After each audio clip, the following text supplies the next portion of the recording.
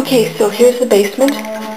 Here are the steps going down to the basement from the floor where Eve's apartment is.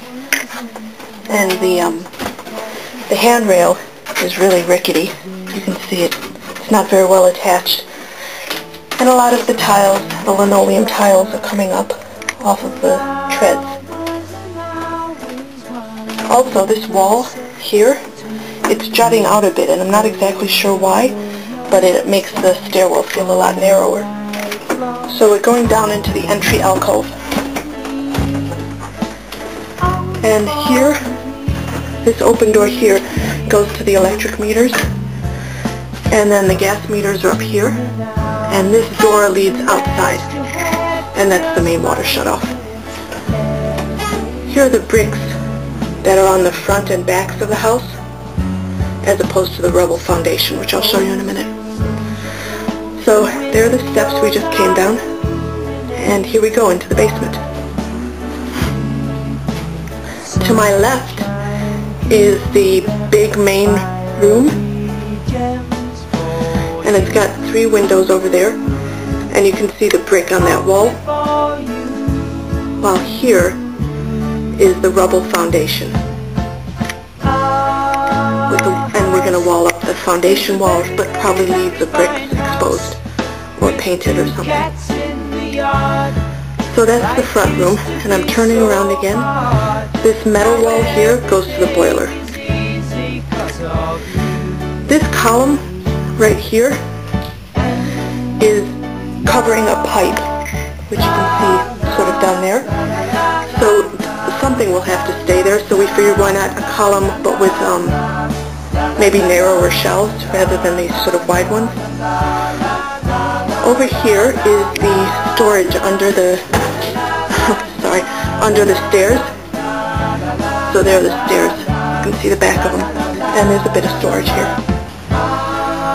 Then the fridge is there, and the fridge is in a built-in wall. Not sure why that's there, but it'll probably stay. Next we have the gas hookup, so that's where the stove should go. The stove right now is right here, but it's not going to stay there.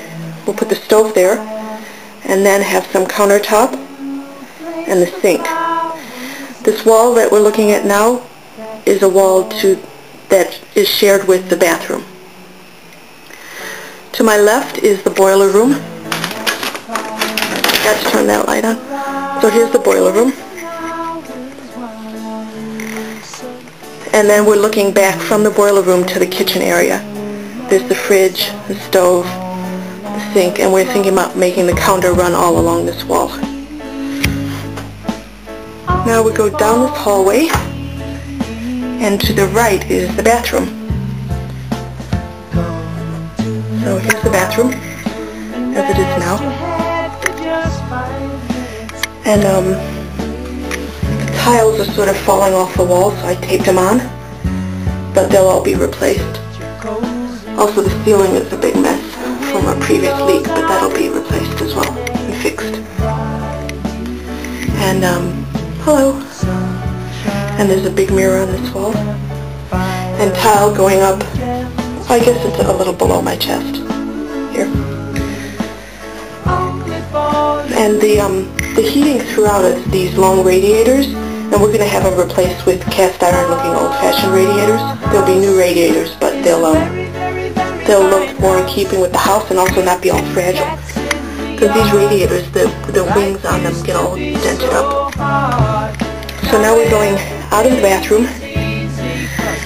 That room is the back room, but here is the laundry area.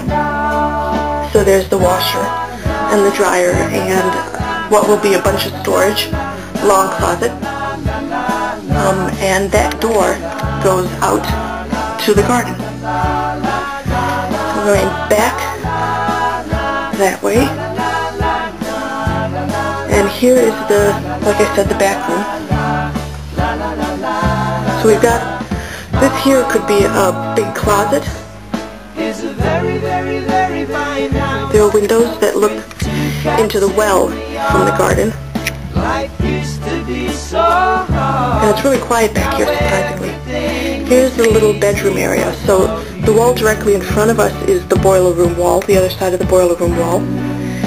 And this little area, this little quiet, cozy sleeping room has a tiny little hobbit door. It's pretty short. Well, you can't see it on the video, but it's pretty short.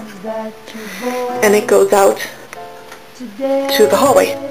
So here we are back in the hallway. And I guess that's it. I guess that's the whole basement tour. I'll send some pictures